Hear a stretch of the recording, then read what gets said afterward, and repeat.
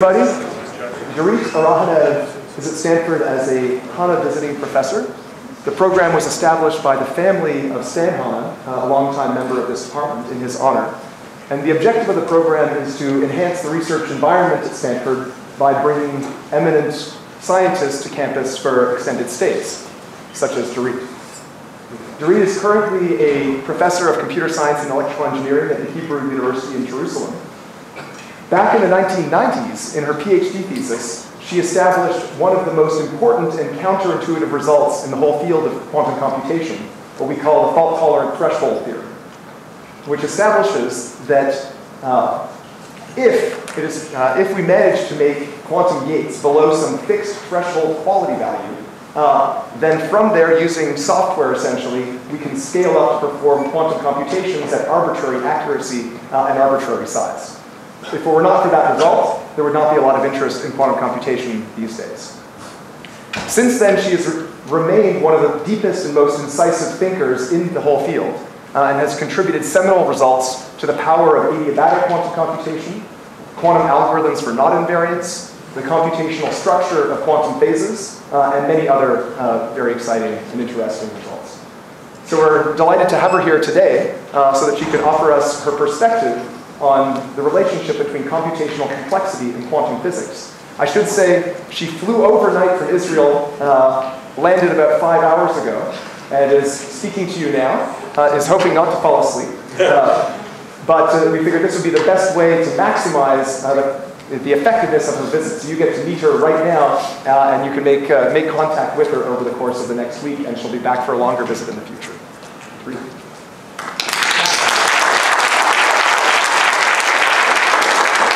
Thanks, Dorit. Makes it worth to speak at 3 a.m. in the morning, my time. So thanks a lot for the invitation. I'm very, very happy to be here. Okay, that's what I'm going to talk about. I want to talk about the relationship between quantum physics and the computational perspective, or theoretical computer science. And essentially, one can ask, well, quantum physics has been here for 100 years. Why is it that we are seeing so many things happening these days in quantum physics where all these ideas have been here for so long? And I want to say it's not just because, of course, there's a lot of interest in quantum computation, and this contributes a lot to the interest in various aspects that connect quantum computers and quantum physics. But there's a deeper reason why we're seeing so much excitement about ideas coming from quantum computation in quantum physics. And the deeper reason, in my mind, is essentially the depth of theoretical computer science. So I think what you can see as the second quantum revolution can be attributed to the penetration of ideas from theoretical computer science, such as complexity, universality, hardness of computation. Where is that? I'm recording it myself. Reductions, approximation, robustness, error correction. All these things have also their meanings and interpretations in physics, but in computer science they have a different perspective. And somehow, over the past few decades, they start to penetrate into physics.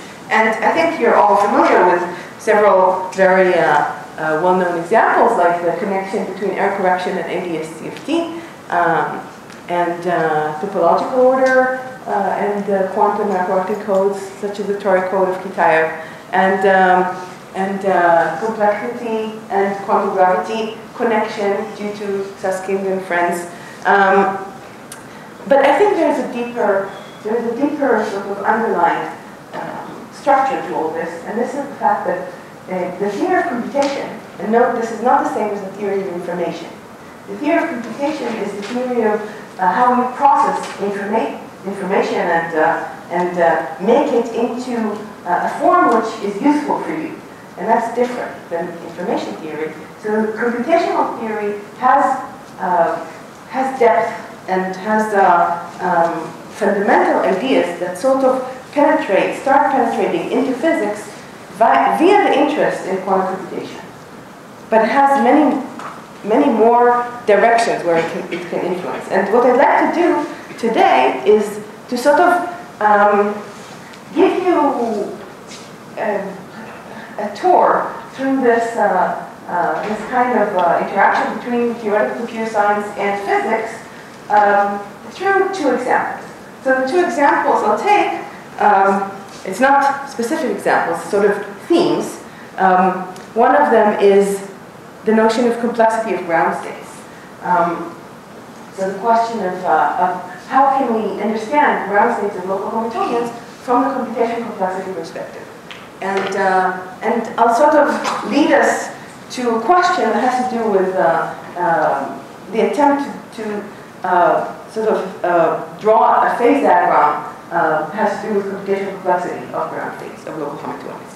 And then the second example is a computational perspective on experiments and measurements. So viewing experiments and measurements from a computational perspective actually sheds light and suggests new ideas of what we can do with experiments. So I'll talk about that, and if I have time, I will maybe mention just how studies that actually have to do with both directions simultaneously led to an amazing triumph, which I think everybody's heard of, at least. I don't know if you've heard of it, but a triumph of the quantum community that using ideas from quantum computation led to a resolution of a very important conjecture in mathematics. That's the Kohn-Zambelli conjecture. Okay, so in order to start, let me start with the basics of what is a computation. Okay, so what's a computation? Essentially, I want to view a computation as a process which takes as input some string of bits, encoding some whatever. So anything can be encoded with a string of bits if you give up some precision, and performs some process of some physical process and outputs again a string of bits. And one can ask, how can we model such a process? And Turing was the first to provide a mathematical model for that. That's a Turing machine. And I won't explain what it is, just that with a very simple structure, simply defined structure, infinite tape and finite alphabet and some finite state machine and local rules, there's a head here that runs back and forth and reads and writes output based on what it sees locally. You can get to any computation that is possible to compute. That's universal computation. And it turns out that this universal Turing machine actually captures whatever computation that can be done. So you can think of DNA computing, or you can think of The Game of Life by John Conway, with its very simple rules that update whether a cell here is alive or dead. And yet with these very simple rules, you get to the complexity that made it deserve the name Game of Life. And this is sort of common to all these models, that they all have very simple rules that somehow by accumulation, you get very high complexity. And the point is that all these models and many others seem to be equivalent. They all have the structure of local rules updating each other, and they all can simulate each other by efficiently, meaning with only polynomial overhead. If you have some process that takes n time steps or 2 time steps, the same process can be simulated by another model here with only polynomial and n time steps. And this phenomena was given a name called the extended Church-Turing thesis. And what's the extended Church-Turing thesis? It says, essentially, it captures exactly this phenomenon, that all these models are polynomially equivalent. So, stating it more exactly, all physically reasonable computational models can be simulated with polynomial overhead by a Turing machine. Okay, and here's a catch. the physically reasonable, I mean, this has to somehow obey reasonable laws, like not infinite precision, some finite amount of energy per time step, etc. So as long as things are reasonable, any model that you can think of can be simulated by a Turing machine in polynomial time. That's what Christina says. And of course, if you're familiar with quantum computation, you would know that this quantum computation does not obey this thesis. Okay? So quantum computation is the only model that credibly challenges these theses, and we do not know how to simulate quantum computers by classical Turing machine. By the way, ask me questions because otherwise I'm really going. It's 3 a.m. in the morning and it's getting later, so maybe I'll wake up at 4 a.m. So please ask questions. Okay, so or make remarks or whatever. Okay, so what's so in order to really talk about quantum computation, let's just start with what am I talking about, just so that we're on the same grounds. We have a qubit. That's our elementary device, elementary unit of information. And what's a qubit? Well, we don't care. That's one of the powers of quantum computation, but of abstracting the physical implementation out and taking just the mathematics, very simple model mathematically. So we don't care if it's a spin of an electron that realizes the qubit, or Schrödinger's cat, which is who's dead and alive at the same time, as long as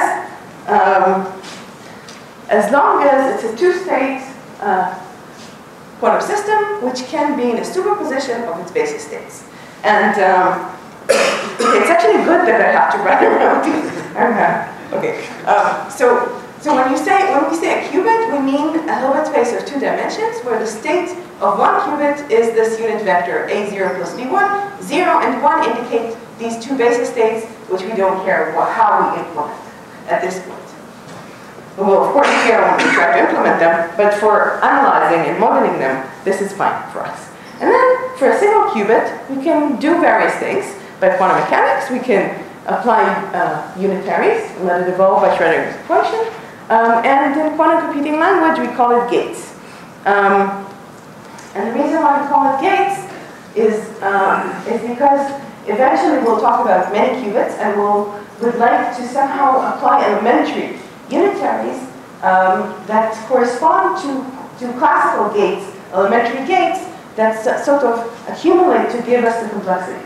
So unitaries on small number of qubits will be called gates. So this is a very famous quantum gate, the Hadamard gate.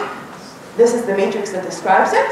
But we like sometimes to talk about to describe it by how it acts on the basis states. So 0 goes to 0 plus 1. The plus state, and 1 goes to 0 minus 1, that's the minus state.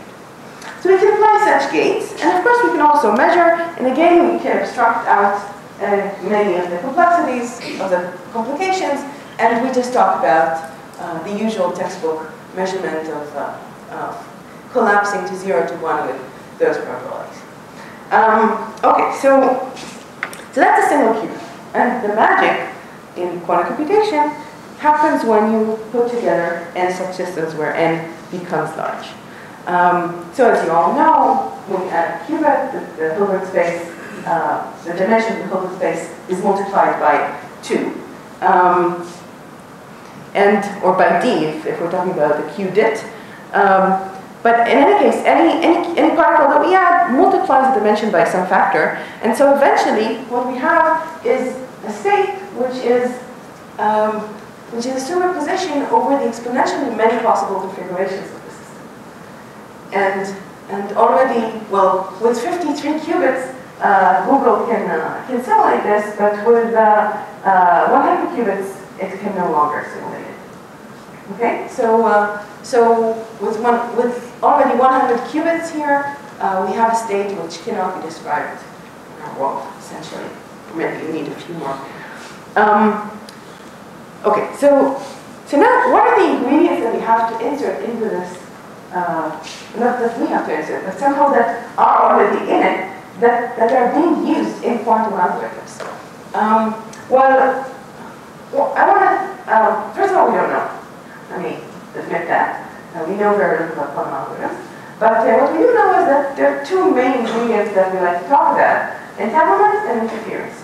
So entanglement is this mysterious thing that somehow makes the correlation between different particles stronger than classical. And we have various types of entanglement, like an EPR pair, which we understand very well, at least theoretically, maybe not conceptually.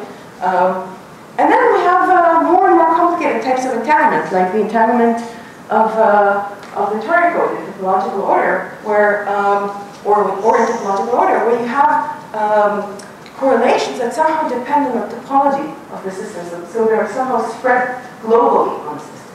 And this already seems quite complicated, but in fact, the complication of entanglement grows to the extent that we don't know how to describe entanglement.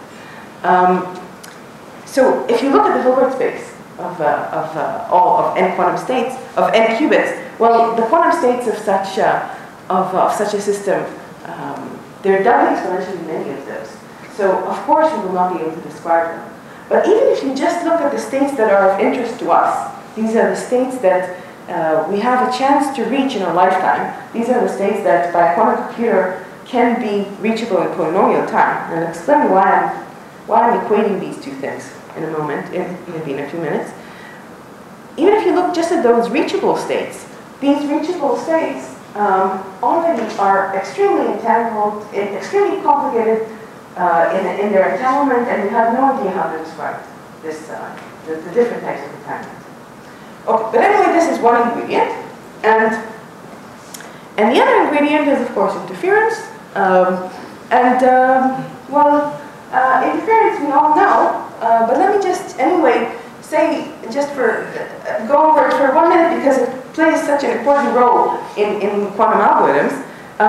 So here's the Hadamard gate, and we think of it as a coin flip because when you apply it on either 0 or 1 and you measure, you get a random bit.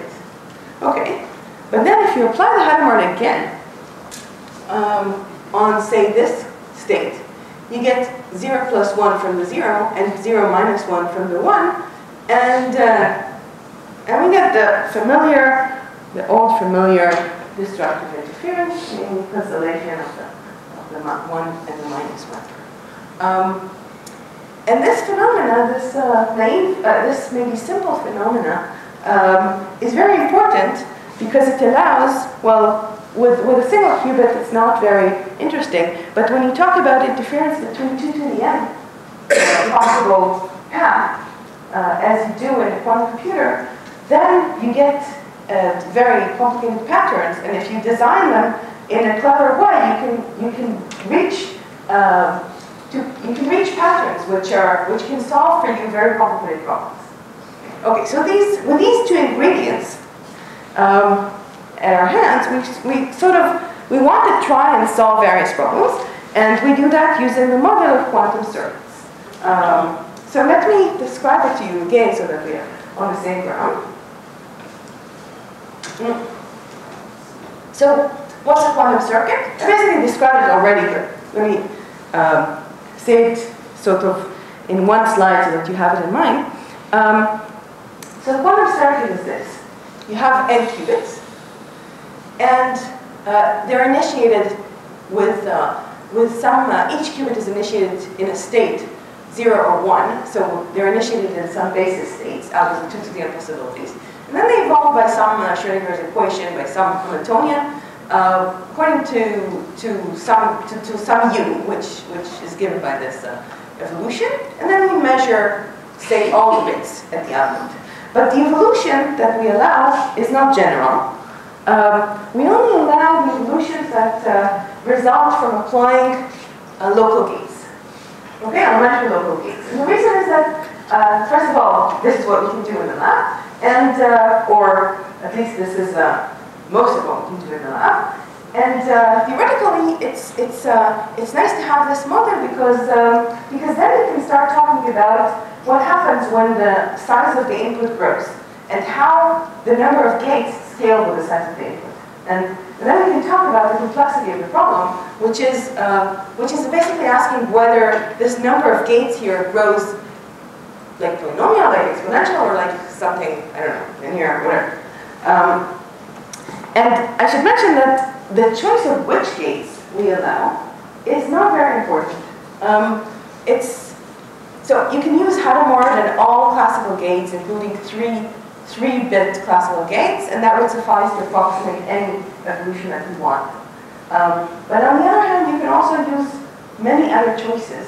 And it turns out there's a very clever theorem called the Sullivan-Guittard theorem that says that the complexity in one basis is the same as the complexity of the other, using the other set of gates, up to polynomial, or actually logarithmic overhead. So it's the same, and so the notion of complexity of quantum gates doesn't depend on the set of gates, and we can talk about when a problem can be solved in polynomial time by a quantum computer and when it cannot. Okay, so that's quantum algorithms. And with that, we have a bunch of quantum algorithms that we know how to do. They're a bit more than Schroeder's algorithm, but with the amount of effort that people have invested in quantum computation, you would expect more. Unfortunately, we don't have many quantum algorithms, and those that we do have don't seem to be too useful for very interesting stuff, except for simulating quantum systems, which would be interesting for most physicists at least. And linear equations and stuff like that, which is some result of the last decade or so, which under certain situations seem very useful, but it's not clear exactly in what context. So it's not that they solve linear equations per se exponentially faster, but with certain conditions. And okay, so in any case, all these algorithms give you exponential algorithmic speedup, and that is an evidence that the model is exponentially stronger. Okay, so just to summarize this introductory part, using computational complexity language, here's our computational complexity map. So I'm going to bombard you in this slide with a few collections of letters, because as coming from a computer science department, I cannot avoid doing that. So BQP. BQP is the class of problems solvable in polynomial time by quantum computers. So these are the problems that can be solved. If we have a quantum computer, these will be tractable. And BPP is the same, but if we had only classical computers, augmented with random bits. Actually, we believe that it doesn't matter, so BPP equals P, which is the same deterministic classical computation, but we don't yet know that. Okay, so factoring and the rest of the problems that I mentioned belong here. And we believe very strongly that BPP is different than BPP because of those examples. And because we don't know how to simulate BQP and BPP. We don't know how to simulate quantum circuits by classical algorithms. And so this is the reason why we think that quantum computation will violate the extended Church-Turing rules, because we don't know how to simulate that in polynomial time. And so and this is because we believe that BQP is strictly larger than BPP, but there's also another reason, which is that we believe that BQP can be implemented in reality. And this is because, well, Patrick mentioned it in his beautiful introduction, we know that if there is errors which are local under some conditions, then we can sort of compute in the presence of noise without damaging the computational power of the computer. So, to the best of our understanding now, this is a reasonable model of computation and does not assume too much about precision. Yes? Could you give some intuition on why factoring belongs to BQP? Well, a very rough intuition is essentially that factoring turns out to be classically equivalent to finding some period of a number modulo a huge number. And a period can be found by applying the Fourier transform. And it turns out that quantum computers can do Fourier transforms exponentially faster than classical computers. So it's because there is some structure there. And we don't know how to apply quantum algorithms without having the very specific structure. And that's why the number of quantum algorithms that we have is so limited. Okay, great. So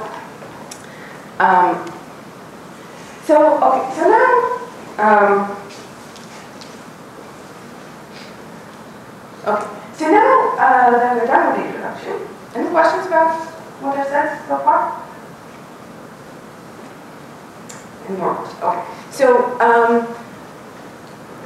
I want to step from that part to what I promised, to the connection to physics.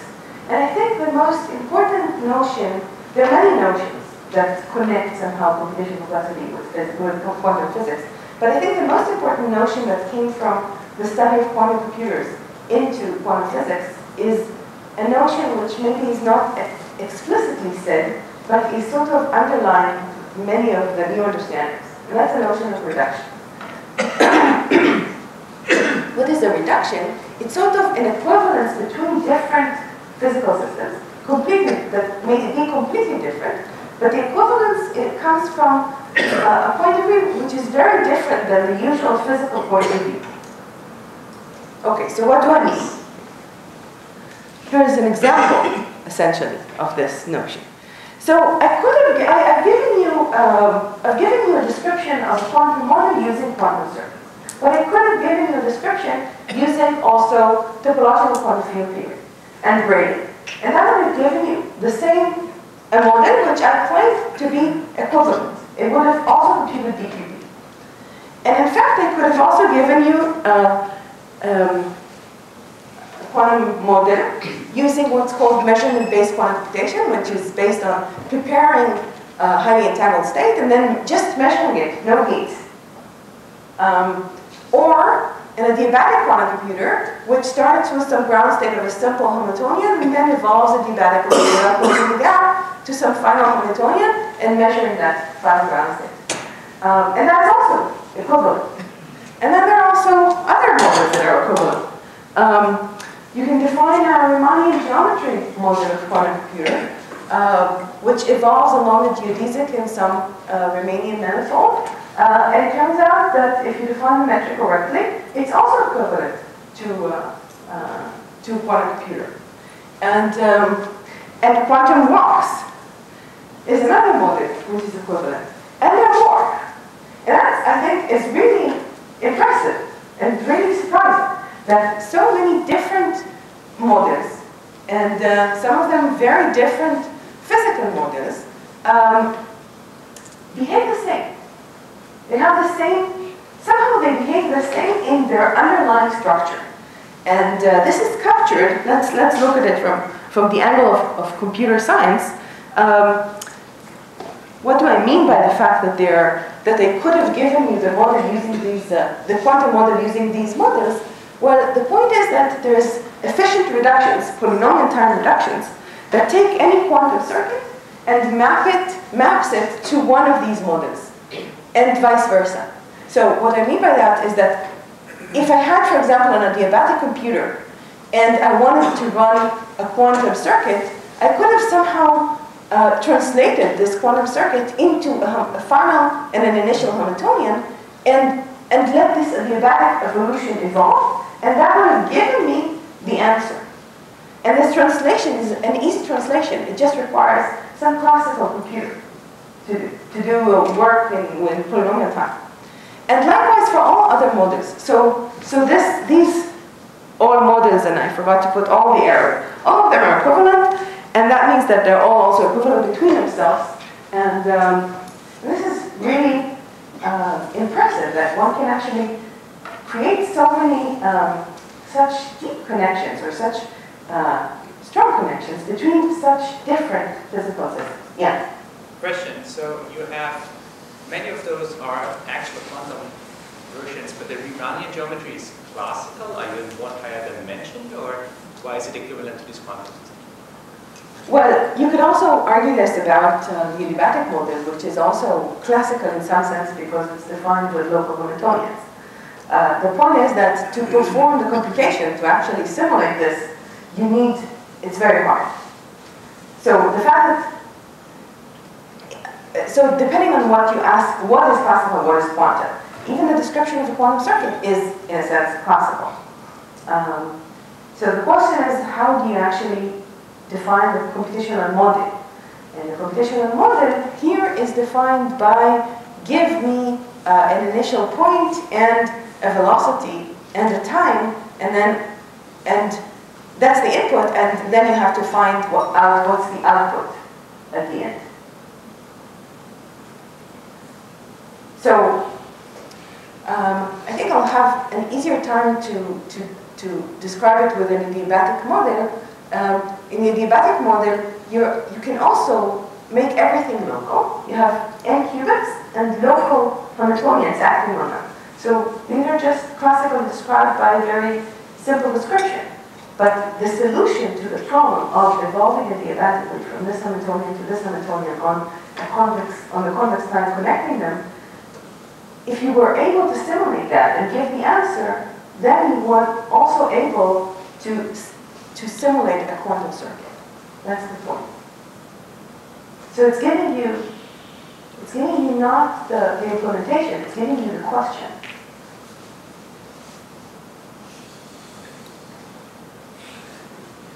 Yeah? Can you still make strong statements about error correction when you make the translation?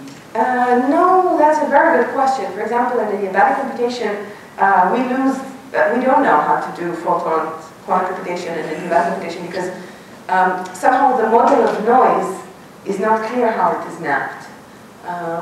So yes, you could map the noise here to here and then everything would work, but if you now look at physical systems that actually work adiabatically with local Hamiltonians, then the noise model has changed and that's not clear.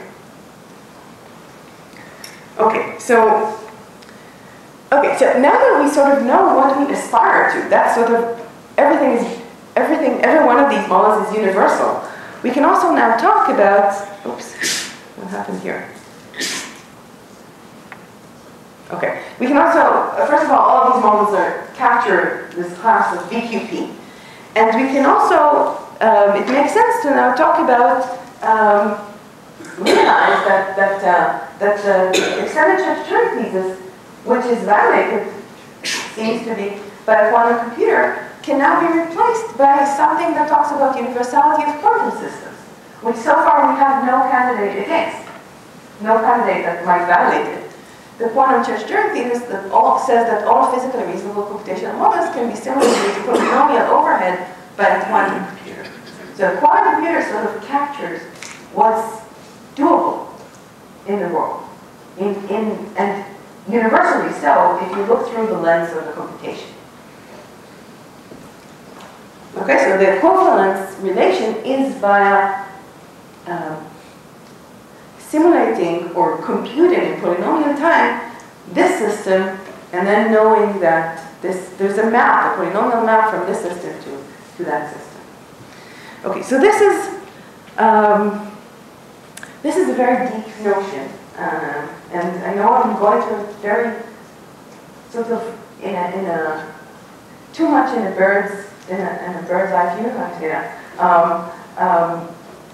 It's hard to grasp, but once you're, and I think it also explains why it took so long until I started to enter physics. But I think it's very deep.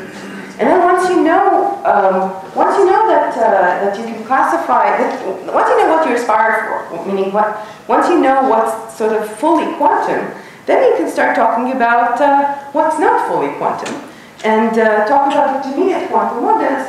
And maybe that's what people are sort of trying to do when they talk about quantum supremacy, which is sort of do something which is in BQP and not in BQP, that is quantum advantage over classical, but maybe not exactly at the very end. Yes? Sorry, I have a question about the previous slide. Yeah. So it seems like naively, it seems like the quantum Church-Turing thesis is just saying that everything we can imagine can be done by quantum computers. Does that mean that if I assume quantum mechanics indeed describes everything in the world, then this is automatically true? No. Because we automatically are running a quantum computer. Well, if quantum mechanics is complete, then yes. Then So there are lots of details that are missing here, like quantum field theory. Can we actually simulate that by? So John Preskill and collaborators have been working on this. There are many details in this picture that are sort of glossing over. But to the best of our knowledge, the answer is yes.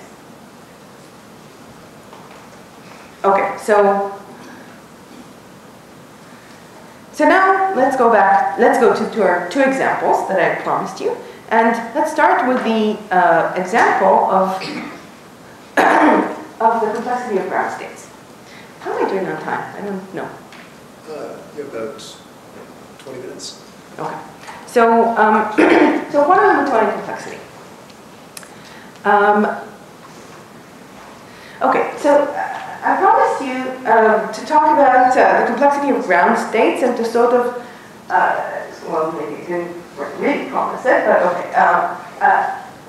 I meant to talk about complexity of ground states and understanding whether we can classify how hard are certain ground states with respect to others. But there's already, right from the start, there's a problem because when we talk about comparing quantum and classical, well, we had hard problems. We had problems which were hard for classical, and then they became easy quantumly. But static problems are sort of, so when we talk about the ground states, these problems are hard for everybody. There's no dynamics that will find them. So we need to somehow sort of raise our scale and find a way to talk about problems which are really, really hard in order to assign some computational complexity language to questions about ground states. So let me just, that was part of the problem, very mysterious. Let me just give an example. Here's an Ising spin class, for example, and it's defined by these interactions right here. And you want to know, and you're also given an energy, you want to know if there exists an assignment to the spins with energy less than or equal to some given energy. So this problem is hard. In order to answer it, you probably need to go through all the possibilities and compute the energy and then find if one of them is smaller than the given energy. But if you're given a certain configuration, then you can easily check. Right? If you're given a certain configuration, you can easily compute the energy. Easily meaning in polynomial time and linear time. In polynomial time, the number of nodes here. You can easily check the energy and decide if the answer is yes or no. So in computer science, a very important notion that turned out to be very, very useful in understanding such version of optimization problems is the notion of NP. What's NP? It's exactly this class of problems which, when you're given a suggested solution, it's easy for a polynomial time verifier to verify that the solution indeed satisfies the requirements. Okay, so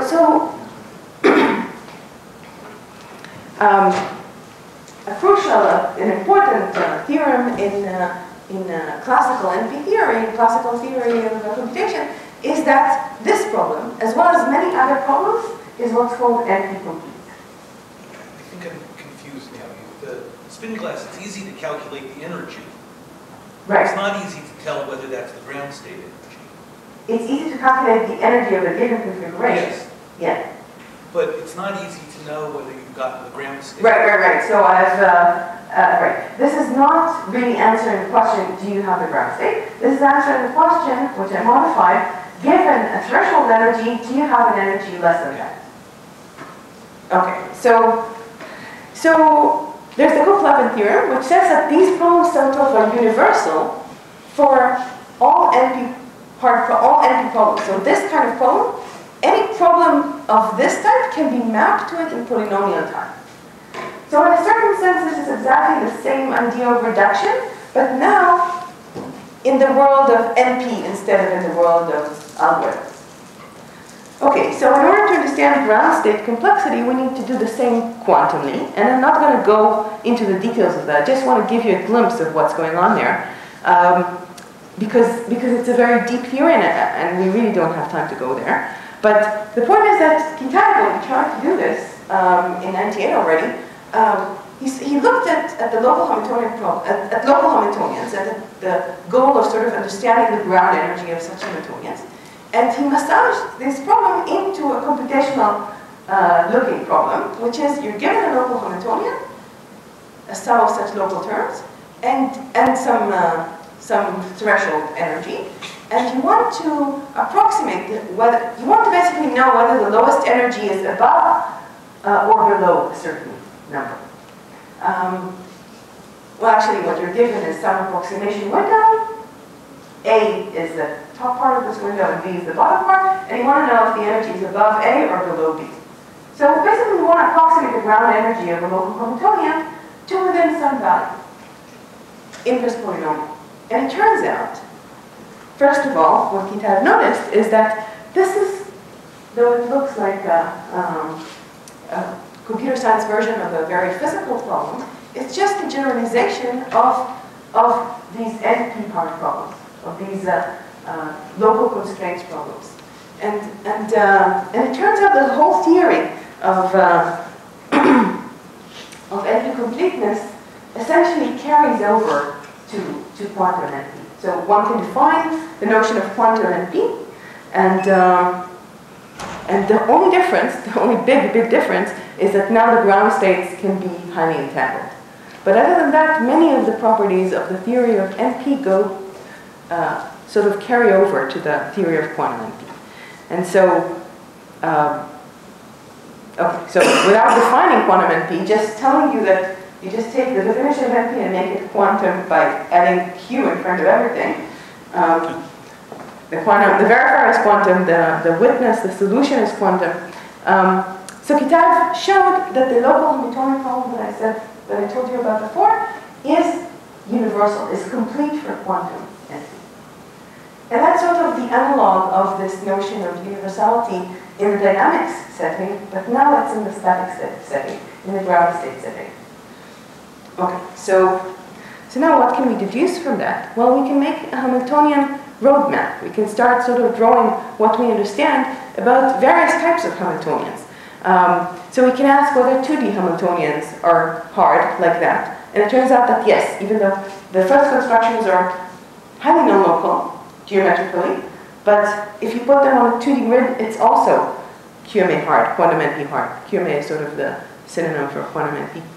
And even in 1D, that's true. Even in 1D, if you tailor the Hamiltonians, you can make the problem quantum NP hard. And this is counterintuitive because of DMRG, but still it's true. Even though heuristically we can solve 1D problems most of the time. And what is really mind-boggling is that you can even get hardness if your problem is translation invariant. So if your Hamiltonian is such that it's a 1D and all the local terms are the same, and all you know is just the length, the input is just the length of the line here, the problem is still hard to decide. So it's really depending a lot on the length. Okay, and so you can encode. So often I hear people say that these quantum NP problems are sort of highly contrived. They're very far from physics. You need to really tailor the system so that you get hardness. But in general, it's not hard. But this is really getting close to physics. This is transition invariant 1D. Okay, the dimensionality is really large of each particle, but still probably will be reduced soon or sometime. This is really physical system here that exhibits hardness.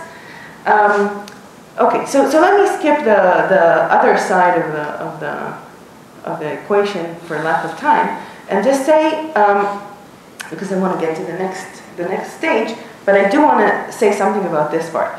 So the transition invariant thing enables us to actually ask or to actually assign hardness to a given term, a given two-body term in the Hamiltonian. So this notion that given a term in the Hamiltonian, you can say whether there is computation complexity hardness assigned to it, enables us to actually talk about the parameter space of the Hamiltonian and say, well, this if this is the parameter space, a point here is a single term in the Hamiltonian. Is this point computation hard or not, or universal or not? And then you can talk about a phase diagram of this parameter space, of whether so a computational phase diagram, which would be defined depending on which definition of universality you take. You can take this quantum NP-hardness by Gordis-Manirani, or you can also take a slightly different question of whether this term, the two-body term in the Hamiltonian, creates dynamics which is universal, which can also be done with the translation invariant system. And then for every point you have here whether it's universal or hard or not. And then you can ask, how does this look? And the truth is we know absolutely nothing, almost nothing, about how does it look. We know a few points that are hard, and that's it. We don't know the most basic questions like, are typical problems hard or easy? Is hardness stable or is it sensitive to small perturbations? Like very simple questions that we don't know. And unfortunately, it looks like we're not going to know in the near future because this question seems to be tightly related to the question of gapness of Hamiltonians. At least in 1D, when the Hamiltonian is gapped, it becomes easy, even though when it's not gapped, we know it's quantum hard. And in gap systems, you can also talk about this phase diagram with respect to the question of gappedness. And then there's a remarkable result, not so recent, but a remarkable evolution of the past 5 years that talks about the fact that the spectral gap, or deciding whether a system is gapped or not, is undecidable. So we cannot expect to actually understand this phase diagram. What does undecidable? Undecidable means that there's no algorithm that stops at a finite time and tells you is the answer yes or no. Is this for infinite systems or finite systems? It's for infinite systems. Infinite systems. Yeah. And a gap means something which can go to 0 then? So gap means that it's bounded away from 0. Bounded away from 0, independent of n? Yes. Yes. Okay, so this is a remarkable result. Both papers, this goes for 2D and this goes for 1D, and I think both of them, each of them is more than 100 and something pages. Okay, so this is, I think they're really beautiful questions here. But I want to tell you in my last few minutes something about the other direction. I need an update. 10 minutes. Huh? You're asking about time? Yeah. 10, okay. Looks like time is stretching. It's stretching. Okay, so experiments and measurements from a computational perspective. Okay, apologies for those of you who have seen this, but here's my cartoon of a physical experiment. This is an experimentalist, and this is a theoretician, and this is a theory. And the experimentalist wants to test a theory. It initializes the system in some initial condition and runs an experiment. And the theoretician also initializes the computation in some initial conditions and predicts what the theory predicts, computes what the theory predicts, and then they meet and compare. So let's call it the predict and compare paradigm. Okay, so that's sort of a very simplistic way of describing how an experiment looks like. But if you look into it, you would see that based on what we said before, if you put here many-body quantum physics, one part of the equation doesn't work. This part, the prediction part, can no longer be done efficiently. In our lifetime, we cannot predict universal quantum evolutions or highly complicated quantum evolutions. So how can we compare to something which we cannot predict? So this is a mind-boggling observation that basically turns on its head the fact that quantum computation is more powerful than classical. And it says that you cannot test the quantum universal regime in the usual predict and compare paradigm. This brings us to various disturbing questions, like, can we test quantum mechanics? Can experimentalists test what they do in many-body quantum physics to the extent that we want to test highly complex dynamics or highly complex phenomena which we cannot simulate classically? Cryptographically, can we trust companies that we want to delegate our computations to them, and they give us the answer based on their quantum computer? How do we trust it? So it's sort of a question of how does a little small creature somehow interact with a huge quantum creature without understanding what it does and still being able to understand or to cope with it. Okay, so it turns out that something can be done, and that again comes from theoretical computer science. And again, apologies for those who have heard me being a magician before. So I'm a magician, and there's no window in this whole large auditorium. But imagine that there's a window and there's a tree outside, and I know how to, and I tell you that I know how to count the number of leaves on a tree, and I ask you to point me to some tree, and I'll count for you the number of leaves, and I look at the number of leaves, I look at the tree, and I tell you the number of leaves is 900,017. Okay, you want to verify me. You want to verify that I really can count the number of leaves on a tree in a blink of an eye, and I didn't count it before. So you could go and count the leaves yourself, which would take you too long. But here's a way for you to do this with randomness and interaction, which would be much more efficient. You make sure that I don't peek, and then you ask a friend to make sure that I'm not peeking, and then you go and tear off a random small number of leaves. And then you ask me, what's the number of leaves on the tree now? And if it's consistent, you get convinced to some extent, but if I pass the test again and again and again, you get convinced with probability which decays as fast, exponentially fast to zero. That I achieved. Okay, so this is how you use randomness and interaction to get convinced of something that you don't know, and even after being convinced, you don't know how to do it with a new tree. Okay, and it turns out that this sort of tricky sounding idea is very profound again. And in a classical theoretical computer science, it has been used in the study, in the attempt to understand what's a proof. And so a verifier and an all-powerful prover come into play in this model of interactive proofs of Goldwasser, Mikhaili, and Rakov, where this prover tries to convince the verifier, a weak verifier, computationally, of some very complicated claim. And it turns out that using randomness and interaction, they can do that. She can get convinced in a way that he cannot cheat her of highly complicated claims that she would not she would not be able to compute on her own or to understand on her own. So so this is a result from theoretical computer science long ago, which has led to many, many different applications.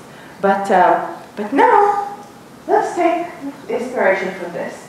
And since we want to understand claims or behaviors of very complicated systems which we cannot handle, maybe we can also use interaction and sort of create interaction between the verifier, an experimentalist, and the quantum computer, which is very strong.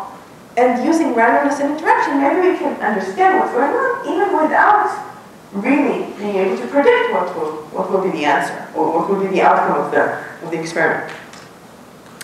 So this is a notion of interactive experiments. And we've been sort of seeing examples of this in various ways in quantum cryptography. And it turns out that, yes, if we introduce interaction into our sort of the way we do experiments with imaginary quantum computers, like theoretically, we could actually verify that the evolution is correct. So there is one line of works where this can be done with this, if you allow the interaction to include a single qubit or a small number of qubits between the computer and the verifier. So that corresponds to the weak verifier just being controlling a single qubit or 3 qubits out of the big computer, but still being convinced that the whole evolution is correct, including the entanglement, including everything. I won't go into how this works. It uses quantum error correcting codes, but I won't tell you about it. And then Mahadev, in a breakthrough result, showed how to do this with only classical interaction if you assume some cryptographic assumptions. So when the verifier does not need this extra qubit, but there are some assumptions that go into this. And it's a big, big open question whether verification can be done with only classical, with just classical verifier. So no quantum interaction. So I should mention something on the side, which is that if you allow the classical verification, but instead of a single quantum computer that you interact with, you allow 2 quantum computers that are not allowed to communicate between them, then verification is possible. And this is sort of like interrogating 2 thieves. If you prevent communication between them, it's easier to make sure they're consistent between themselves. And so in this model, these 2 thieves, quantum computers, are entangled, and this verifier is interrogating them classically. And it turns out that in this model too, one can get convinced that computation or quantum evolution is done correctly. And if you've heard of this remarkable result of MMP star of the Kahn's embedding conjecture being refuted, how many have heard of this? Okay. So this is actually a byproduct of investigating results like this thing, because these 2 provers in my picture were just 2 quantum computers. But you can think theoretically about these 2 provers as all-powerful devices. And they're allowed to be entangled. And by analyzing what's the power of this model, a bunch of guys just last month announced that this model too, of which problems can be proved with multi-prover interactive proofs with these several provers who are entangled. This is the star, entanglement. It turns out that this contains undecidable language. And this somehow led to the refutation of Kahn's embedding conjecture and of Tiros's conjecture, which I'm happy to describe to you offline. Do I have time for the next? No. No. Okay. So I wanted to tell you very briefly about work in progress with Xiaoyong Shi and with Jordan Kotler, but I think I won't.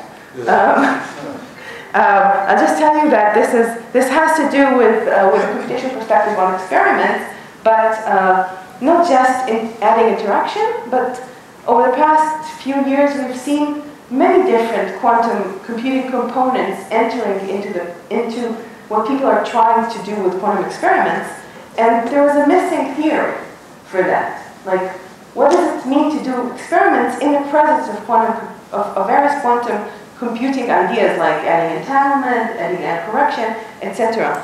And actually, we took up the challenge and we defined a model called QAM, quantum algorithmic measurements, and we showed that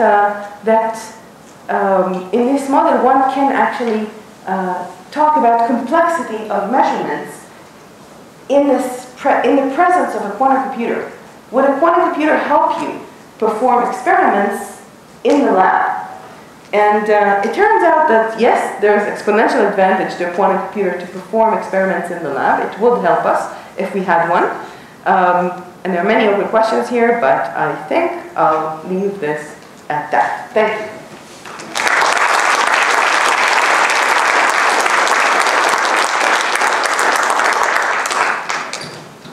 So there's time for some questions. Can you say a few words about one of these translationally invariant one-dimensional Hamiltonians where it's very hard to figure out the ground state? It's not just very hard to figure out the ground state, it's very hard to figure even the ground energy. Yes. So there is a very, many of the techniques go back to Kitaev's technique of, which he attributes this to Dirac. The technique of basically, actually to Feynman, and Feynman, never mind, but that's, the technique basically talks about moving from dynamics to statics. So,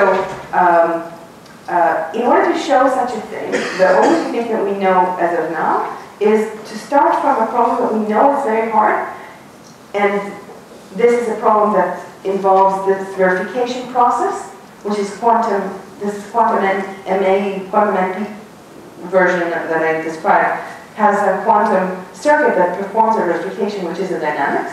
And what we know how to do is we know how to take dynamics of quantum and make it into a local Hamiltonian whose ground state is the history state of this evolution. And so if you look at a very complicated dynamical system and translate it to a Hamiltonian whose ground state is the history of this computation, finding the ground energy will be as hard as understanding the dynamics of this evolution with respect to an unknown solution.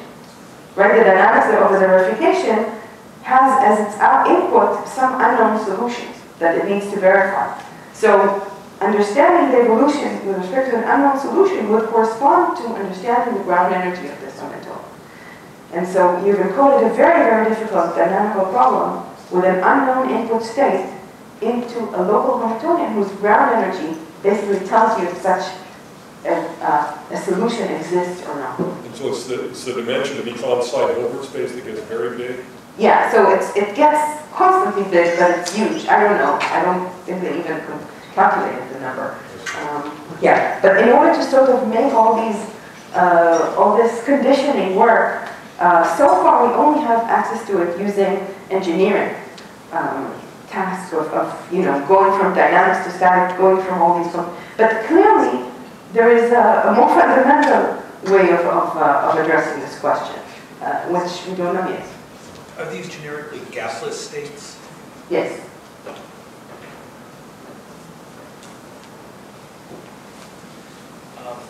Because the hardness of a local Hamiltonian problem is related to the ground state entanglement, I guess that you couldn't change the hardness of one of these problems by unitary transformation of the Hamiltonian, but is there the possibility of a more general transformation of a local Hamiltonian problem that can move it into a different complexity class while being more tractable for either quantum computing or classical computing?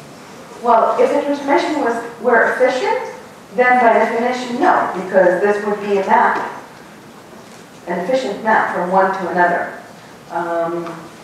So in terms of equivalence, there will be sort of equivalence after this polynomial mapping. So, yeah, you may have an idea in mind that I'm not following, but as you said it, I don't see how to do this. Just curious, what is the undecidable language in that recent breakthrough, and what's the implication that MIT started playing undecidable language? Oh, wow, I don't know what's the undecidable. I think it's just the Hawking problem. Sorry? It's the Hawking problem.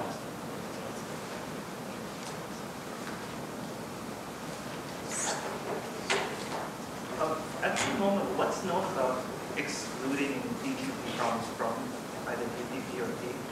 Excluding BQP? Yeah, like what's the strong statement about problems that exist in BQP which are not in P or BQP? Like, There is no statement. It could be that tomorrow somebody comes up with proof that BQP is equal to BQP. In your opinion, is there like a strong suggestion of this? Because it seems to be. Well, there's a very strong belief in the entire community that BQP is different than BQP. If it weren't for that, then people would not have put so much money and effort to build quantum computers. If you ask me, I think there's not enough effort to prove the opposite. I put a lot of time to try to prove the opposite, just in order to see what is the barrier. as you probably guessed, I didn't succeed.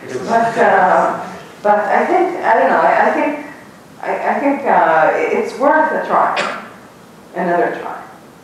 I mean, obviously, if the problem was easy, we would have already stumbled upon a way to do this, and that would have solved a lot of problems for physicists, right? So is this still just a statement that it seems like quantum mechanics is hard to simulate, and that's why we believe this to be true? Yes, yeah. That's still, in your opinion, the strongest sort of suggestion. Yeah, I don't know if, I think that's just, yeah, I don't know how to equate that with Shor's algorithm. Yeah. But both of them constitute a very strong suggestion that BQP is different than BQP. If there are no more questions, let's thank Dorit for a thought-provoking talk.